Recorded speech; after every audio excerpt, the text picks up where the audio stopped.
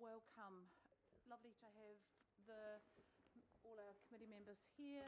Special warm welcome to members of the public who are here and our staff. Not too sure if we've got any media, but if we do, you're warmly welcomed as well. Just to remind people that this is being filmed, so just for members of the public to let you know. Now we've got apologies. I also want to welcome Nicholas Main. I think Nicholas from the Upper Harbour Local Board. Warm welcome, Nicholas. Now we've got apologies, mag off until about 11 o'clock, lateness on council business. Councillor Hills for lateness on council business, he's presenting to the Auckland Transport Board, and Councillor Darby, whose absence on council business, he's at the Traffins conference. Any other? Councillor Fletcher for early departure. I'm happy to move those. Is there a seconder? Councillor Casey. I'll put that. All those in favour, please say aye. Aye. Against? Carried. Thank you. Any specific issues that people want to raise with regard to declarations of interest? If not, just be vigilant, and if anything comes up, just let us know. And I'll move the minutes of the 16th of October. Councillor Filipaina will second. I'll put those. All those in favour, please say aye. Aye. Aye. Against? Carried. Now, we don't have any petitions. Now, public input, you will have noticed that we were going to have public input from Ngāi Taiki Tamaki and Niwa on sediment discharge from the Wairoa River. And the item, I think, James, is where you've asked for it to come to February. Cool. Okay, so we'll still have that item in February. We've got community to present on the Hobsonville Point issue and Glenfern Sanctuary, so some great presentations. And I just want to acknowledge, while we are talking about presentations, at local board input, Lisa White will present on behalf of the Upper Harbour Local Board as part of the confidential section. And I just want to note, and our sympathies to Margaret Miles, who was going to be doing the presentation, but her mum passed away a few days ago. So love and aroha to Margaret and her family. Otherwise, the rest of the meeting should be reasonably straightforward. So if everyone's comfortable with that, we'll start. And I'd like to invite the members of the Hobsonville Bomb Point Action Committee, and I think we've got, warm welcome. Grant, are you going to kick off? Yep, I'll start. Is that so right? We've got, you've got 10 minutes. 10 minutes, wow. Present, give us your thoughts, then members will ask questions. Just while you take a deep breath and get comfortable, members, I just want to remind you that we will be discussing this item in confidence. Obviously, the reason for confidence is the fact that we will be negotiating the purchase of land, and we certainly don't want to be talking about how much we might have in the budget for doing that, because we've got some fairly tense negotiations to be having with the government, effectively, who own this land. We're also not, giving out all the information on the size of land that we're wishing to purchase, and we certainly, on behalf of the ratepayers of Auckland, we want to keep our powder dry for, as I say, some fairly difficult negotiations. So I just ask that members be aware of that in the questions that we ask of our presenters. So warm welcome, floor is yours. Thank you. My name's Grant Dixon. I'm the chairman of the Bomb Point Action Committee, and my name's Julian Molyneux. I'm a resident of Hobsonville Point and a member of the Bomb Point Action Committee. We're a committee of 10 members, including 2 solicitors or lawyers, and we're very concerned. So let me just go through the slides. I'll talk to each slide, and I guess you could ask questions at the end. So a bit of history, you're probably aware of it. Previously, that's a picture of the Bomb Point Reserve there, where all those little buildings are. That was previously Defence Force land, and in 2002, 2003 it was transferred to the Housing New Zealand, to another government department. In 2008, the Waitakere City Council moved that Bomb Point be a major destination park on behalf of the whole of the Auckland region. I think Penny was actually on that committee at the time. Linda. Linda, was it? Okay. I seconded it by the look of it. Councillor Dello moved it. Indeed. Who lives down there now? Oh. So it has some history, and it also has some standing, I believe. It may even have standing in law. At the same time, a letter was sent to the, sorry, I suppose I should just push this along. At the same time, a letter was sent to the Auckland Regional Council, at least I assume it was definitely moved along the same lines that the Bomb Point Park would become a regional park, as was defined on that day. I think the definition might have changed since then. The Bomb Point is more than just a suburban park, and this is an issue that you're going to be discussing later today, I'm sure. The difference between suburban parks and regional parks and destination parks, these have all got different meanings, but it's more than a suburban or park. It's a destination park. I guess it's not large enough for a regional park. Regional parks have got huge numbers of hectares, but this is 11.2. We're talking about 11.2 hectares.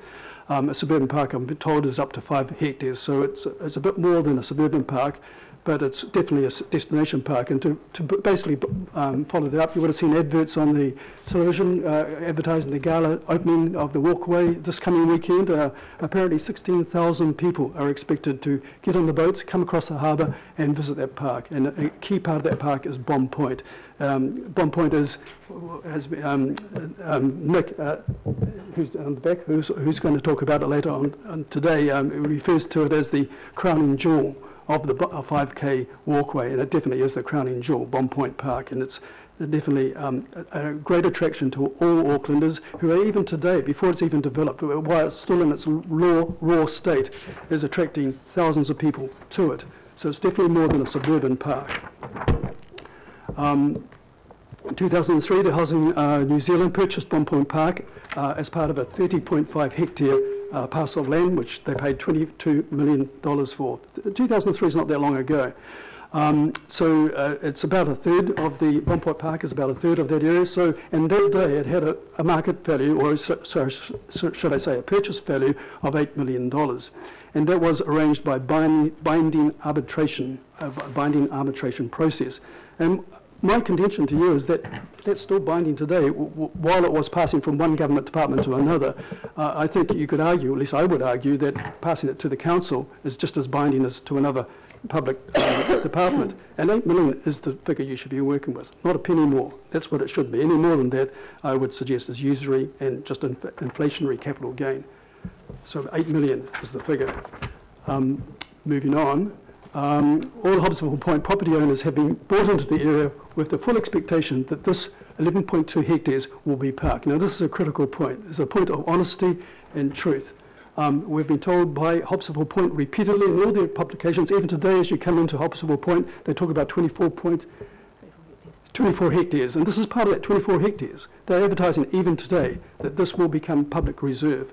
All the real estate people have advertised in their brochures. I brought them to the area with the full expectation that 11.2 will be public reserve. There's a real point of honesty and truth here. Even I think it could be contested in law. And as I say, we do have several solicitors on our committee. So if we have to go down that road, we certainly will look at it. And Bomb Point is a big area. We're talking about it being a medium density subdivision. Well, in actual fact, parts of it is high density. This part here is high density. We're looking at a 16-storey building there and multiple 5- and 6-storey blocks surrounding it. That's high density. There's no other word for it. And high density areas need breathing space. Now, and we need more than just the 5 hectares that have been mentioned in the past. And then we can quickly compare to other areas. But before that, apparently the numbers have doubled just recently, so from 2,500 up to 5,000 houses. So looking at about 15,000 residents now, probably more. And if we compare Te Hiti to Peninsula, just next peninsula down, smaller population, 12,500, they have 31 community facilities. We have barely half a dozen. Brand new library, 700 seat auditorium, multiple car parks. Car parks, you just can't find them on Bomb Point. Club rooms, churches, extensive reserve area. In fact, I haven't worked out how many hectares it is, but I suspect it's probably more than what we're looking at here. So compared to other suburbs, we're not doing that well.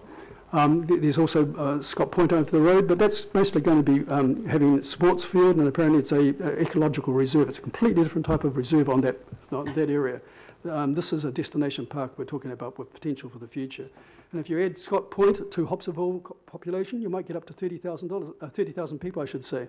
Well, that's the size of Gisborne. We're talking about a city here. How many parks does a normal city have? It certainly has more than half a dozen. And then you add in Whenuapai, Green Hive, the whole Upper Harbour area. All these people, even today, I manage the Hobsonville Facebook page, and a lot of people come into the area to walk their dogs and so forth. We pull from the whole Upper Harbour community today. And this was referred to in a paper that I've just showed up there too, that the residents Scott Point residents will use the park, and so will the whole wider Upper Harbour community. And the other thing we need is to land bank. Now, we're not wanting you to put lots of money into the development of this land. We just want the land. We want it banked for the next 2, 3, 4 generations. Somewhere in the future, these things could be done on that land. We don't have any plunket rooms. We don't have a skateboard park. We're going to have a lot of teenagers in 10 years' time. We've got a lot of babies at the moment. There'll be a lot of teenagers in 10 years' time, and they need a place to play. We need land to actually expand onto. Who knows? We could have an outdoor swimming pool. I know the swimming pools are hard to get in Auckland, but and of course we've got the Hobsonville Residents Society. They've just put $50,000 into a weekend ferries across the harbour because we all voted for it. We support the development of this area, and we could also put money into plunket rooms or into paddling pools or whatever it is that we decide we want. So we're there to actually help you make it happen. So it's not just your money; it's our money as well. And in the past, we have had to go to the barricade, so to speak. 2 years ago, a protest was organised. We got about up to 700 signatures on a campaign that we were running. We stopped the campaign because Hobsonville came out with a letter, Hobsonville Point Land Company, I should say, came out with a letter saying that they will not build on that land. So we stopped then. That was 2 years ago, but now it seems like it's come under threat again. And so we will, if you do not support this, or if you start to move in an area that we lose that other 6 hectares or 7 hectares that's in threat, we will be out there, we will protest, and we will vote, because the elections are next year, and we will remember that when we vote. I'm sorry, but I just got to say that. So finally, to wrap up, the Hobsonville Point Residents Society at the AGM just a few weeks ago, which was attended by 300 or 400 people, voted almost unanimously. There was only one dissenting vote. I don't know who that one person was, but everybody else was in favour that the whole 11.2 hectares should be passed over to the council as a public reserve. And our contention is that you should not settle for a hectare less. The Upper Harbour board strongly favoured it, and Nick's going to talk about that this afternoon, apparently. And they are right behind us in this as well. And ironically, the Hobsonville Land Company seems to be in favour of it as well. We had a meeting with Chris Aiken a week or two ago, and he was saying that they have no plan B. They have no way, no intention to subdivide that land that's left over, even after negotiations. Their full intention is that land will be public space.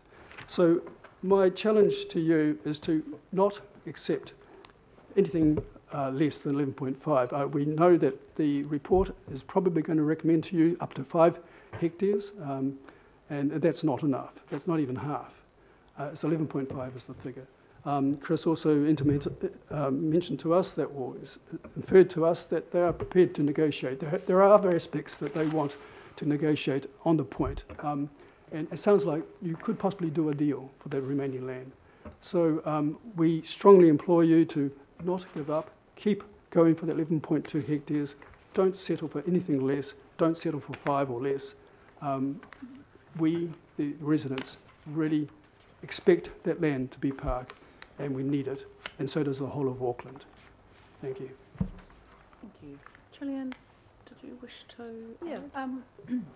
Understand that the negotiations over this piece of land and its future have been ongoing for a very long time, going back to the early 2000s, and that both HLC, which is a government agency, and council are in a difficult position, and that you both have to be responsible to the people that fund you, and HLC can't be seen to be giving away an asset that has a book value. Council can't be seen to buying a huge amount of land at a market value when it could perhaps tick some of its boxes with less land or at a lower price.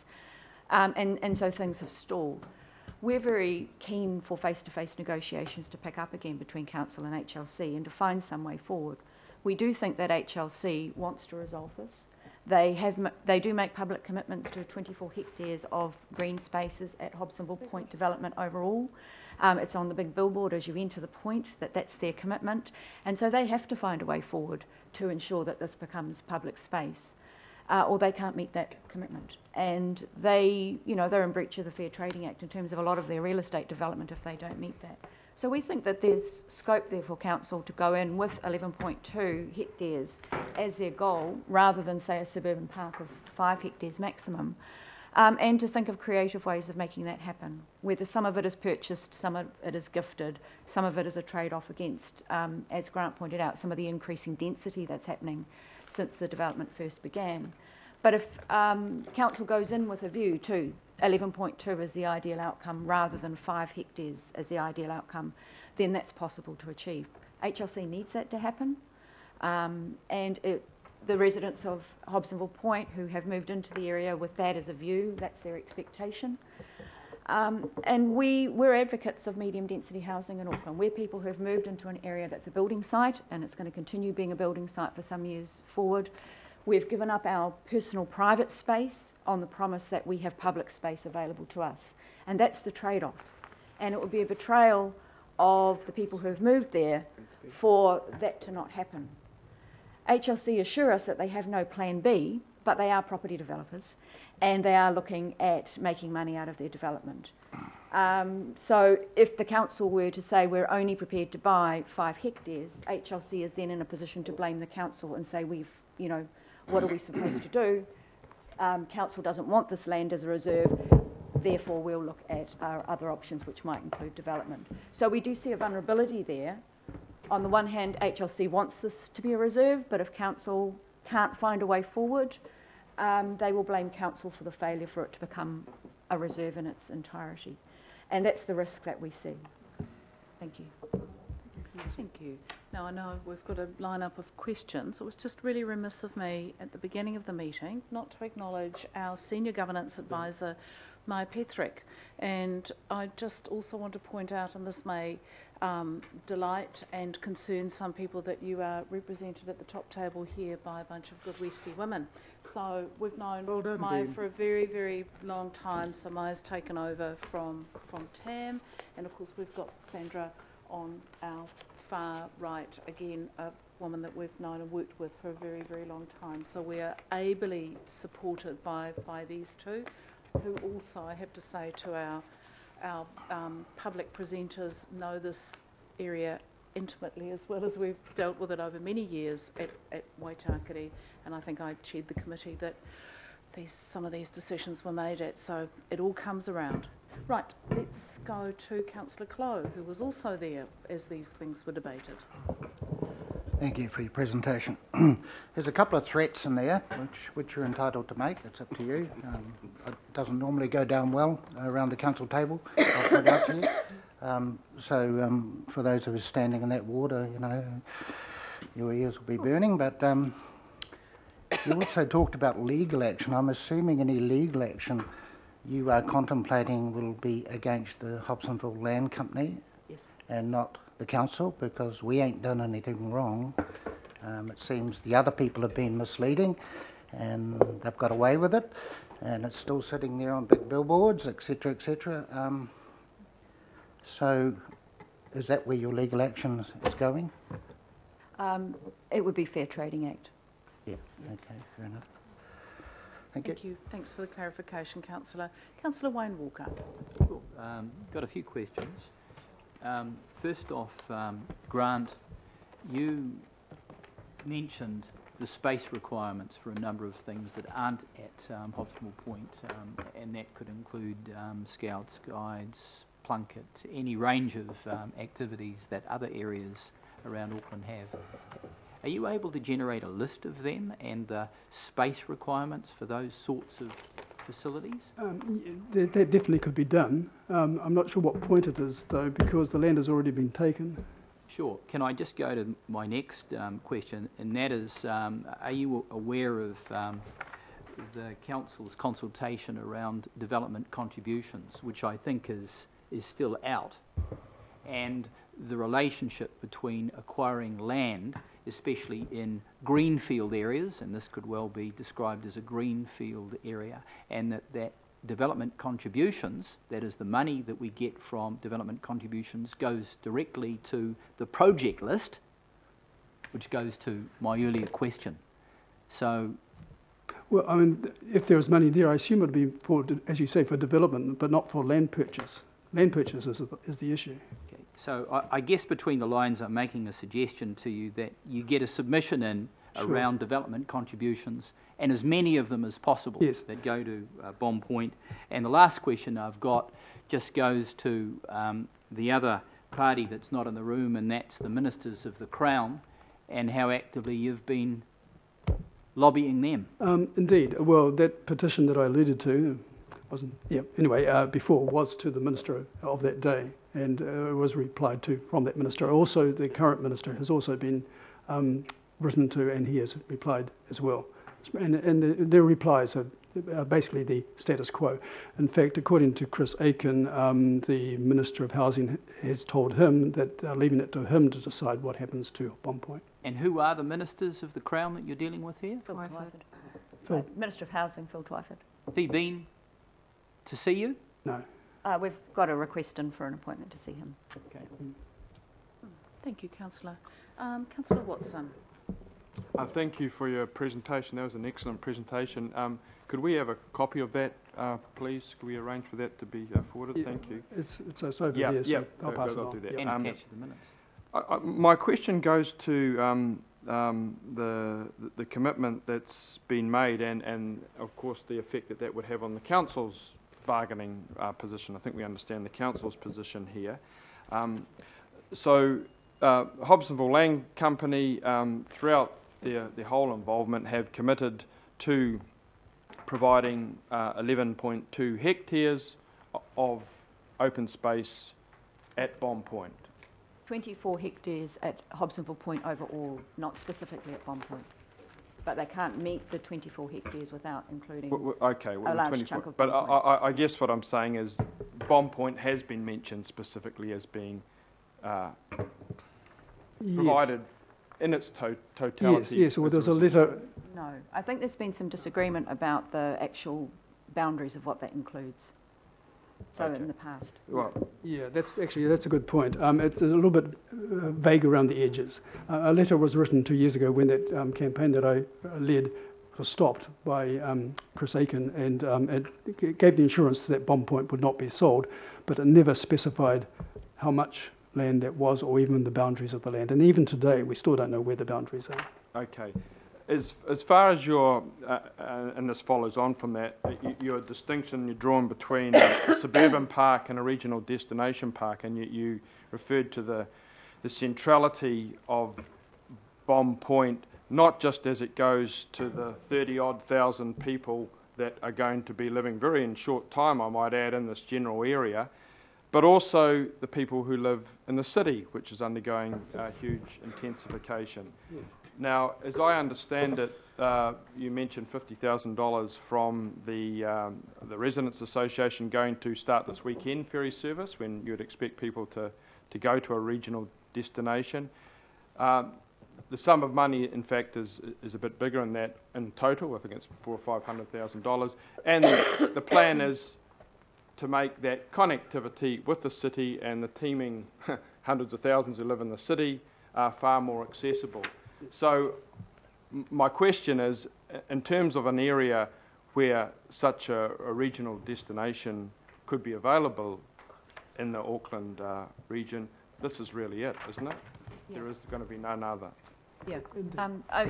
I think it comes down to what it's called, comes down to, the council definitions of different kinds of parks. And we understand that it's too small to be called a regional park or a destination park. But it is a destination style park, if you like, in a suburban area. Okay. Yeah, and it's waterfront land, which is also, that's a limited supply in terms of acquiring new waterfront land so close to the city. Yes. The other thing is, it's a key part of the 5-kilometre walkway, which is going to be opened this weekend. Thousands will come to walk that walkway, and that walkway goes right around Bomb Point.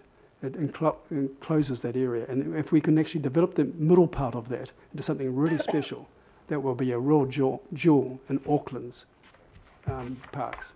So finally, in terms of our decision making here today, you understand the council's position, but you want council's overall bargaining position to be one to hold true to that commitment and to look long term as far as Bomb Point goes.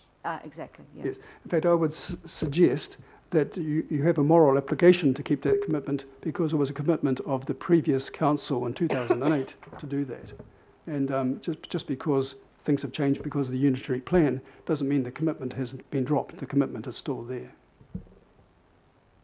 Okay, thank you. Oh, Councillor Casey. Well, just to say that you're right, I'm looking as a prospective buyer at Hobsonville Point, and it says on here there's 24 hectares of reserves and open spaces, and I'd quite like maybe some advice from our legal section about the propriety of that, and the commitment, therefore, that it seems council is issuing through this website.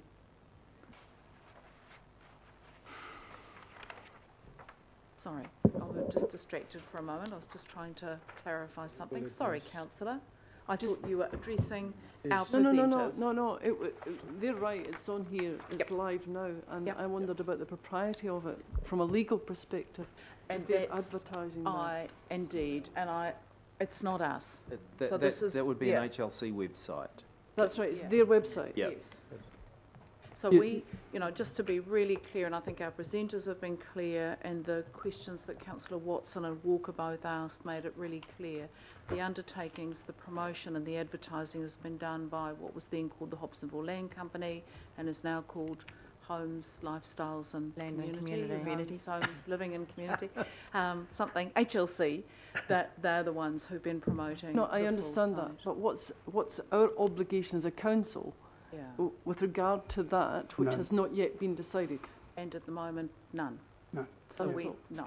So that's what we need to talk about when we take some legal Well- advice and we have our confidential section. Because, to be really honest, this is not us being cute. We want to make sure that we are holding every possible card when we go into negotiations with the Hobsonville Land Company, and I think our presenters have made that really clear. So I'd rather we talked about that in confidence. I would make one comment, though. I think there's at least a moral obligation on this council because of what the Waitakere Council did, City Council did in 2008 and what they passed.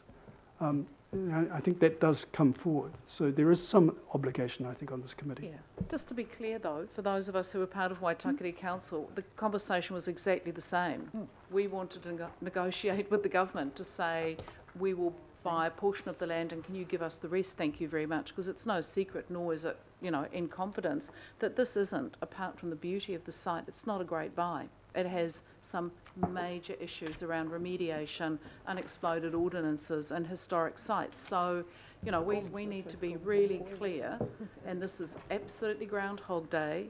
The undertakings that Waitakere made were to work with Te Kauro Amaki and the settlements around the Marae site to buy an appropriate sized site that the Waitakere Council would be prepared to pay for, to negotiate with the then Auckland Regional Council about some of the residual land, and to undertake to work with the then government to say, come to the party and help us out with the whole site. So those, we are, in my view, continuing that discussion. So we just need to be really clear about that. And,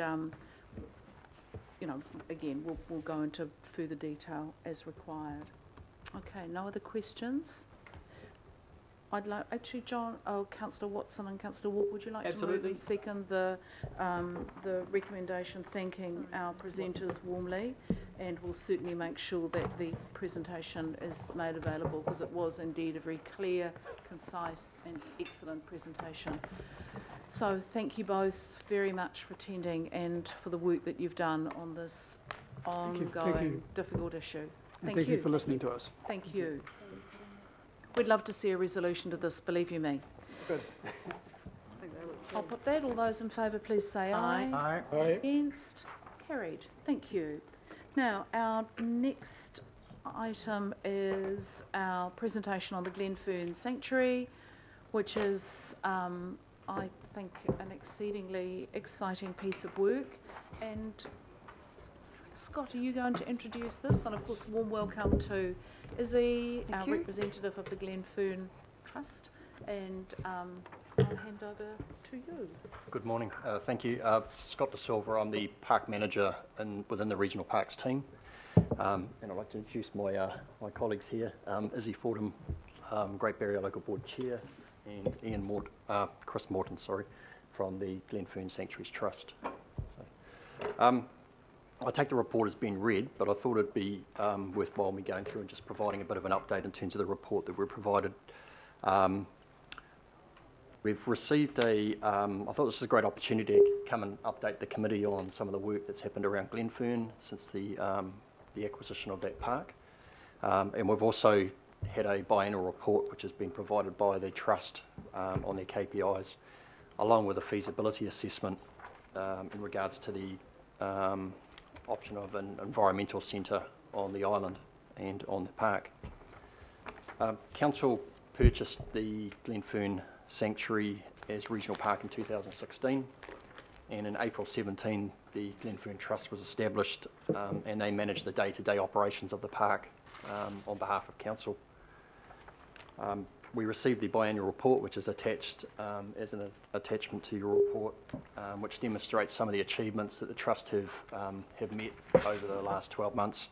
And the relationship between definitely my team, the Parks team, and the Trust has been going really, really well. So we're supporting each other in different ways, and we're stepping in there when either Trust needs assistance or we need assistance, so working really well together.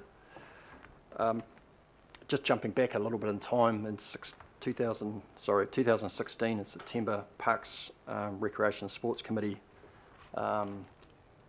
approved the expressions of interest process for an education centre on the island, or on the sanctuary, and it's been a little bit stalled up to that time. I think some work had originally taken place, but not until more recently, when the local board, with support, provided some financial support to the Trust to undertake that feasibility study on whether the education centre would be a viable option for not only the island but also for the park.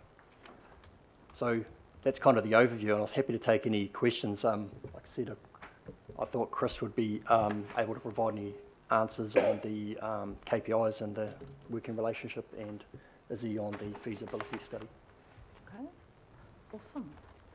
Izzy, did you want to add anything to what's been said, or are you happy just to take Thank you, Madam questions? Chair. No, I'd just like to give our support and thanks to Scott and the work that his team has done.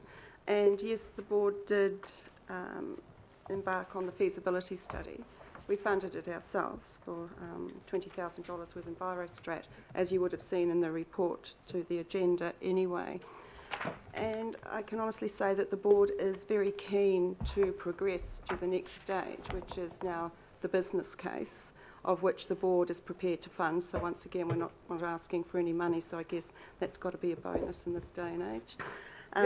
So we're happy to fund that business case, but I guess what we're looking for is the endorsement and the okay from the committee today to embark on that next step. That's all. Thank you. Happy to take any questions at all, Madam Chair. Fantastic. And I just really do want to acknowledge the board for this work. I think a group of us came out in the previous term. We had a look at the work that was being done. We were quite blown away with the potential of the site, and I think, you know, some great advocacy by Councillor Christine Fletcher and Councillor Mike Lee around this, and you know, it's terribly exciting to see that it's actually got to where it's got. But thank you for the board for really putting your money where your mouth is and making this happen. So let's take questions. Member Blair. Kia ora. I've got a couple of questions. Just the first one is, I mean, I love Aotea. It's an amazing place. how are you going to struggle with the development versus protection of the biodiversity in that park? Because I understand that Island does need to develop and move and progress, but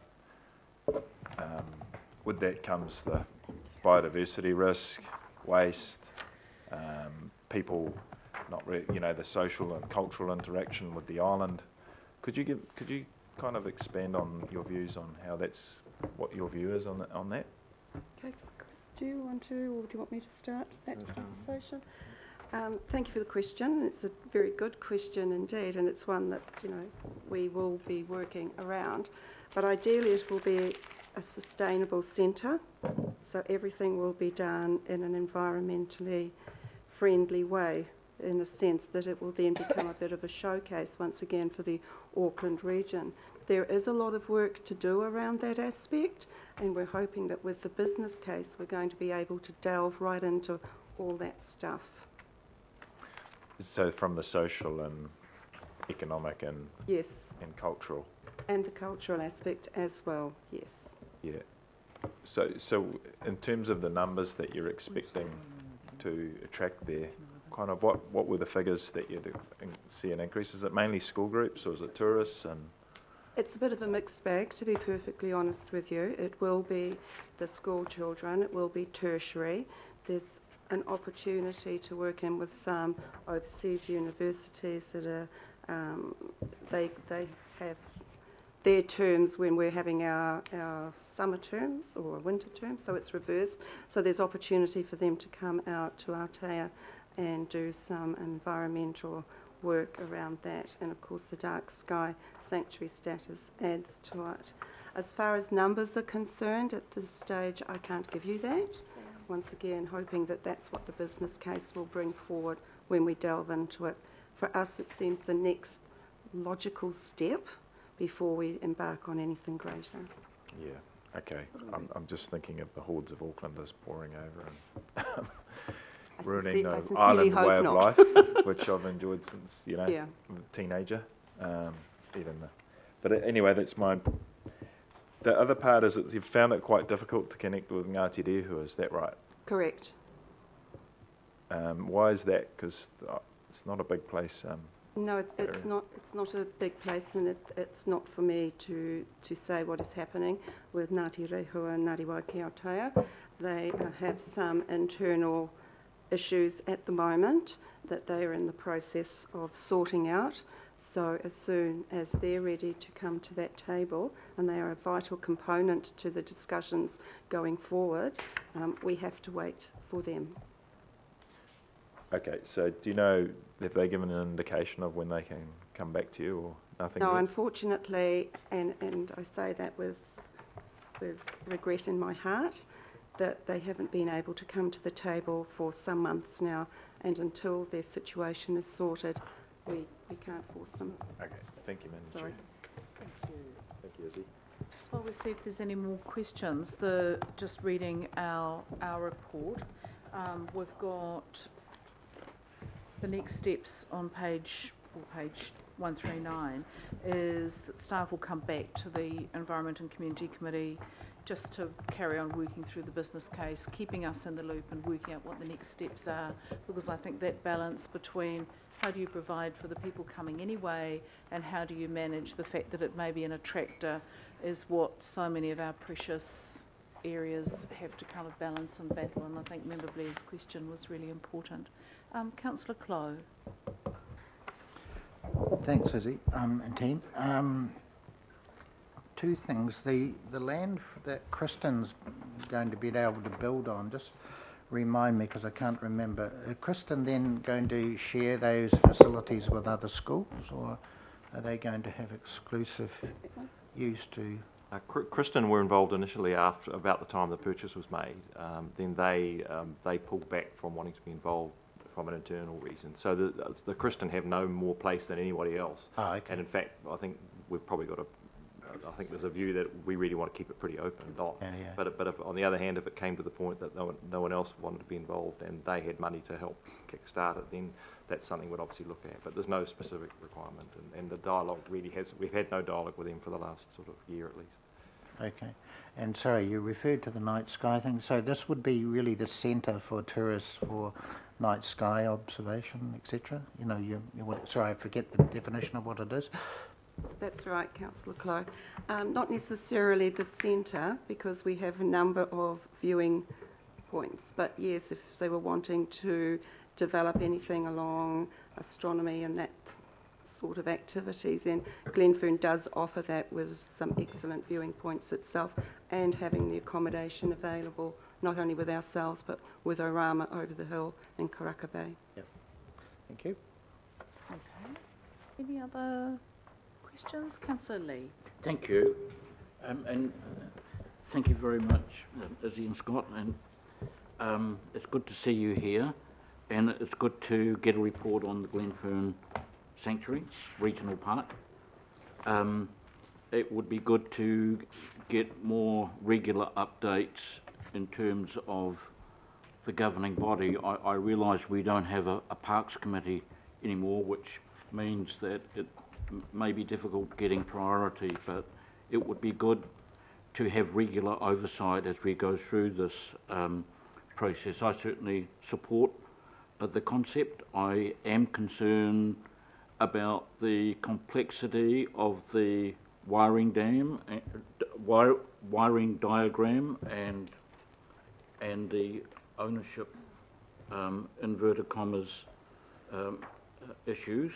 I think the simpler the model, the more robust and affordable. So I'd be looking towards something as simple as possible. Could I ask you a question? And that is, would this be in some ways seen as a rival to Orama, or no? Complementary. Thank you. Thanks, Mike. We certainly don't want to be in competition with them. I think it's a small space out there, and everyone needs to work together. So I think that's the next step, is to actually get I think it refers to in here a stakeholder group together where we can see what everyone wants to achieve, and we make sure that there's a path for everybody. Thank you for that. Clearly, the purpose of the council in agreeing to acquire the land was not only in regard to biodiversity matters, but also realising that this could enhance visitor numbers. So if this enhances visitor numbers, it's in keeping with our original mission. Would you agree with that? Yes. Absolutely. Can I make one more point? I was out there a few months ago, but and I'll be out there pretty soon, I hope. But what I am concerned, given all the drama we went through, probably not that much drama, but it wasn't straightforward or quick in acquiring that land. I could see no indication at all from local ratepayers' point of view or visitors' point of view that the council, that Auckland Council, had anything to do with that property. So I just wonder whether you've got round to putting up the council signage, and if it is deemed a regional park, which is a pretty prestigious category of park, that needs to be highlighted to the ratepayers as well. Yeah, thank you, Mike. It is something we are working on with the trust. I've had a number of discussions with Chris Clow and around how we address that. So that's something that we've got in the pipeline at this stage, but yeah, we haven't addressed it as yet. I would suggest the trust has been in operation for some time now, so discussion shouldn't take that long to get some signs up. Thank you. Thank you. Thank you. Thanks, Councillor Lee. Councillor Casey. I just think it's probably time for us to have another visit. You're welcome. Yeah, well, new council. New councillors haven't been to see Glenfern, and we need to see the night sky as well. So hopefully we can do that before the October election. That's an overnighting you're suggesting. Absolutely. Some team building, Wayne. I have to say the Long weekend, councillors why not? who took up the opportunity to visit and spend the 2 days on Great Barrier was one of the most extraordinary things I've done. The hospitality, the level of knowledge that we all developed, the hosting by the local board was amazing, and I think it is part of our city, it is part of our job, and it is part of what we do.